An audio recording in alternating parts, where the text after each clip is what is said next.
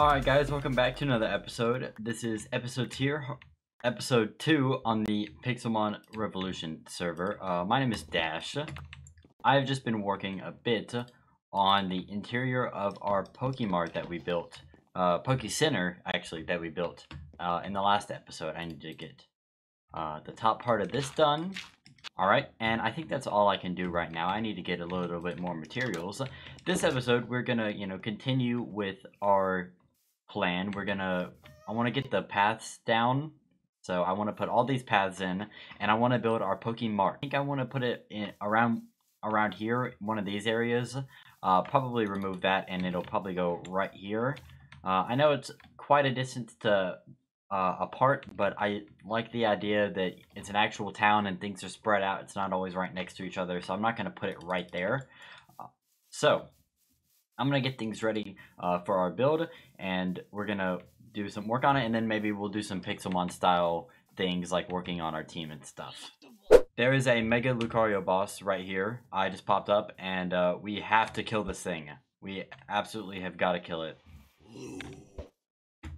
71! Oh my god. He's weak to fire, so I need to get our Infernape.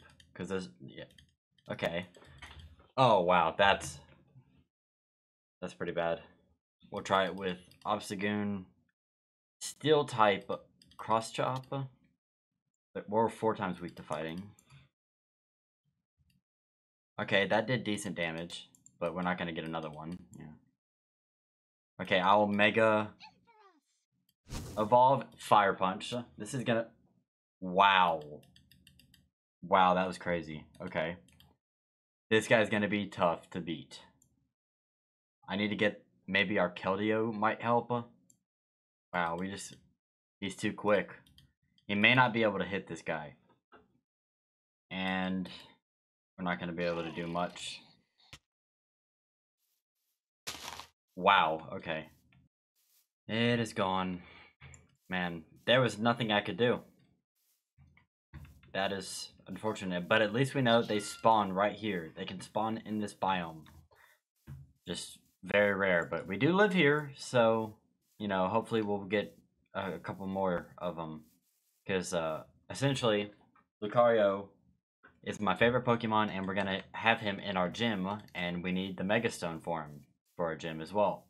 So, I already got the Mega Stone for Ampharos, but need that as well. So, I think what we should work on is leveling our guys up, so whenever we see one of those guys again, we can deal with them more properly.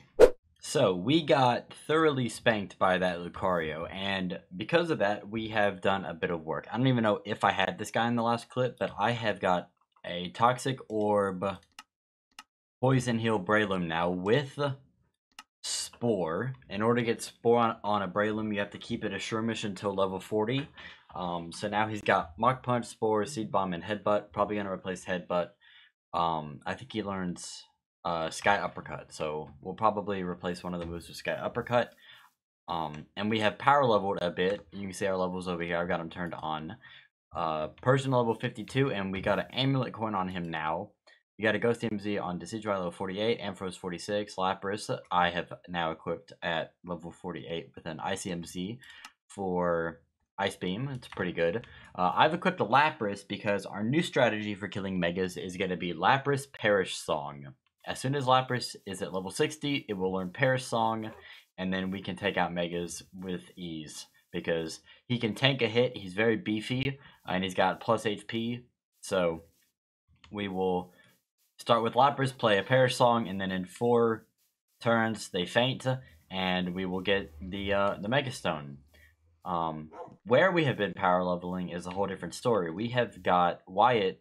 Near Wyatt's base is a ghost tower, so they spawn bosses there. I'll probably show it off maybe later in this episode. If not, I'm sure we will be there at some point in a video.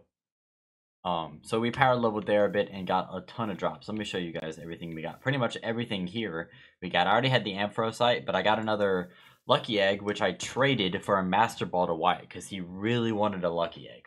We got a Choice Band, and we got a ton of this stuff as well. Pretty much the bottom 2 rows. So, a lot more Z Crystals, more choice items. I've got another Ampharocyte. I got an Adamant Orb for summoning. I think that's Dialga. So we've got a ton of stuff. But now, what I'm going to do is I'm actually going to work on our base. We're going to do the mart later in this episode, but I've designed our base, and I need to get this stuff moved in there. I need to put our apricorn farm back in, so I need to get this built. It's going to be right back tucked in here, right against this cliff right here. I think, let's run from this real quick. I think I might have to take this whole hill out right here in order for it to fit. So I've got quite a bit of work to do, so I'm going to get started. And then I'll come back once we are ready to do the build. Alright, as you can tell, I have removed this chunk of land, and now we are going to put our base right here. I'm not going to do time lapses or anything like that. No time lapses in this series. I said it last episode, in case you missed it. But I will do like a little build montage. So I hope you guys enjoy, and I'll see you once I've got it either all done or most of it done.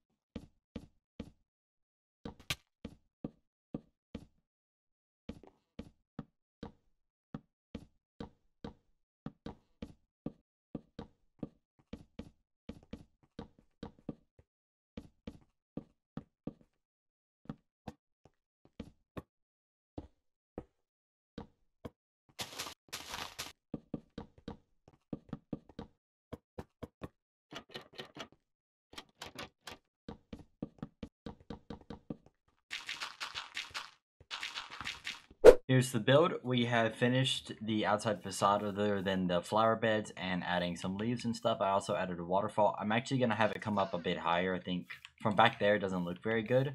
But since then, I have really been getting into some Pixelmon aspect things, namely breeding. Over here, where we get fire, I've got 3 breeding pods set up right now. They're just temporary. We've got 2 fletching right here, breeding.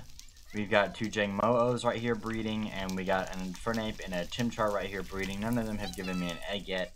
One of them, a couple of these guys are actually from eggs, but essentially, we're trying to get good IVs on our guys. And also, we're trying to get good natures. So, when I hold shift on this guy, you can see, it's like right here, there's a long line. We see EV stats and IV stats. IV stats on this guy aren't the worst. They're about 54%. It says on the left. Come back, Lappers. So, not the greatest. I mean, he's got high 8 HP, which is really important for him. So, and, you know, we don't really care that much about Lapras. But these guys, I want a Talonflame to fly around on. I want that to be my main flying guy. We need a good Komo-O for the gym and a good Infernape for the gym. So that's why we're breeding these guys up. So first we have to get them good IVs, and then all I have to do once I have the IVs is the hardest part, I think. Once I got the good IVs, all I have to do is have a Destiny Knot, throw the Destiny Knot on the guy with the good IVs, and an Everstone on one with the nature that I want, and I've got each of that for these guys for the nature. And the Everstone will give the nature to the baby, and the Destiny Knot will transfer the IVs to the baby.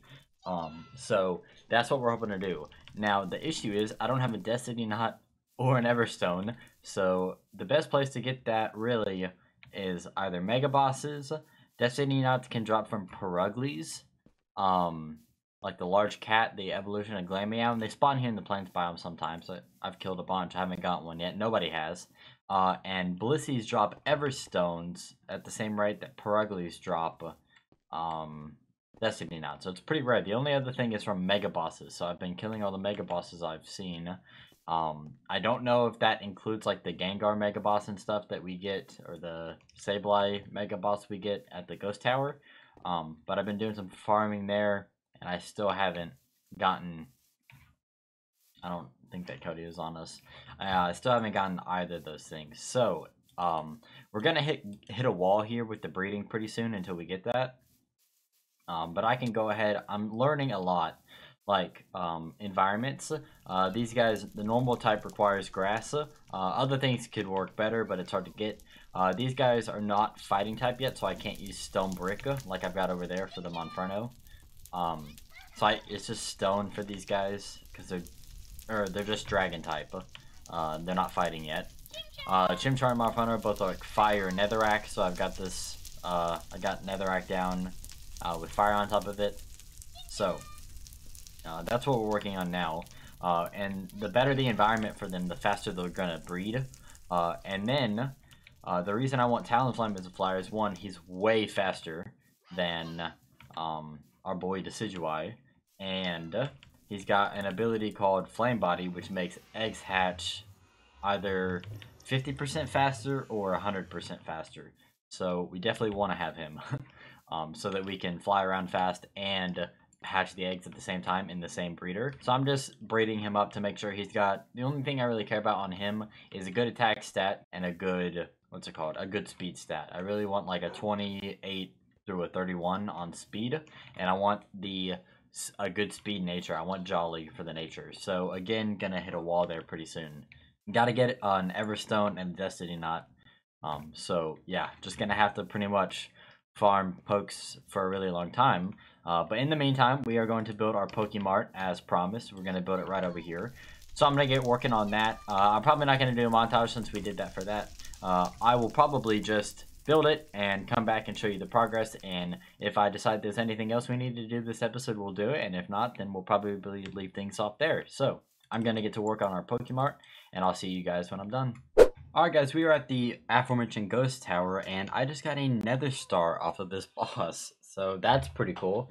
Unfortunately, we have nowhere near enough iron or anything like that to make a beacon, but we do have another star, so that's pretty cool. Maybe we could sell it or something. We're getting some pretty good stuff here. Choice Scarf, Waterium Z. Most of this stuff here is Wyatt's. Look at all, he's got multiples of most of the Z crystals. Huh. So he got some of the other ones, huh? So maybe I could get a Deciduum Z. Something I also got was I captured a Rowlet that had the best nature for us, plus attack minus special attack. Our Decidueye actually was one of the worst natures because it's minus attack, and he's a attacker. Put him in the box, and we're training up Dartrix now until he's flying, and then we're gonna have our new Decidueye. So I'm gonna keep grinding this place for a while and get a bunch of stuff, and then I'll come back and we'll go work on our Poke-Mart. Alright guys, I've been hard at work, and here we go. I have finished our Poke-Mart. I think it's looking real good. We changed the design from the Poke Center just enough to, you know, keep it in the same style, but make it obviously a different building. This is actually wrong right here. I just noticed that. Whoops. It needs to be just like that. Where'd that go? I want it. Yeah, I think it's looking really good. Pretty happy with it. Did a little bit of interior work, not much. Let's put them back there. That's pretty good. So yeah, not, you know, completely done, but, you know, almost done. And same with the interior for the Poke Center. The path and the river. We did not have these last clip, I believe. I just did a little bit of busy work while waiting on things to breed up. We are getting pretty much a perfect fletchling and a perfect Jangmo-O every single time we breed. The issue is they do not have the right nature. Now I have an Everstone, but if I use the Everstone, then they're taking, the Destiny Knot takes IVs from my Jolly Jangmo-O or Jolly Fletchling, and they don't have very good IVs because that's just how it ended up being.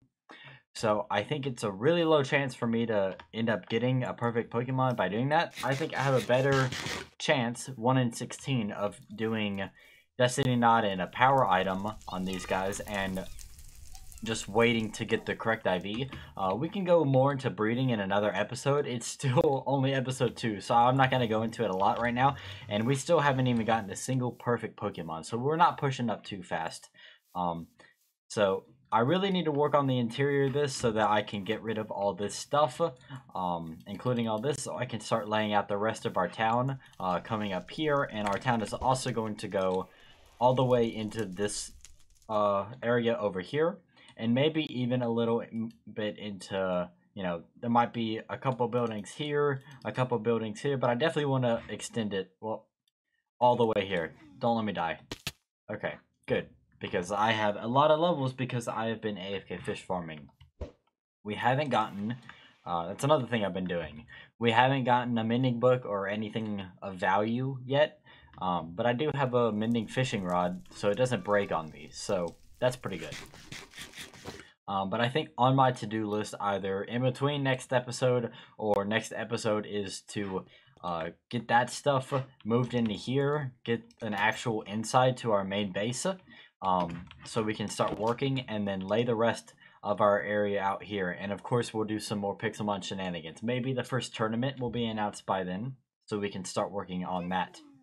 Anyways, guys, I hope you enjoyed this episode of Pixelmon. I really enjoyed making it, and I have been enjoying being on the server so much. I've been playing an insane amount. Let's go into statistics real quick. 2.81 days. I've almost put 72 hours into the server in the past 7 days now. It is Friday, so it has been 7 days since the launch, and I've put almost 72 hours into the server. And I think only 2 people rival me in that, being Wyatt and Peanut. They're probably pretty high up there as well in playtime. But as I was saying, been enjoying Pixelmon, been enjoying playing on the server, been enjoying making the videos. If you enjoyed watching the video, let me know in the comment section. Leave a like, please subscribe. It really helps me out more than you know. Think all the support I got in the first video made me want to put this out so quick. So hopefully we get support like that again, and I can keep getting these videos out to you pretty quick. So my name is Dash, and as always, thanks for watching.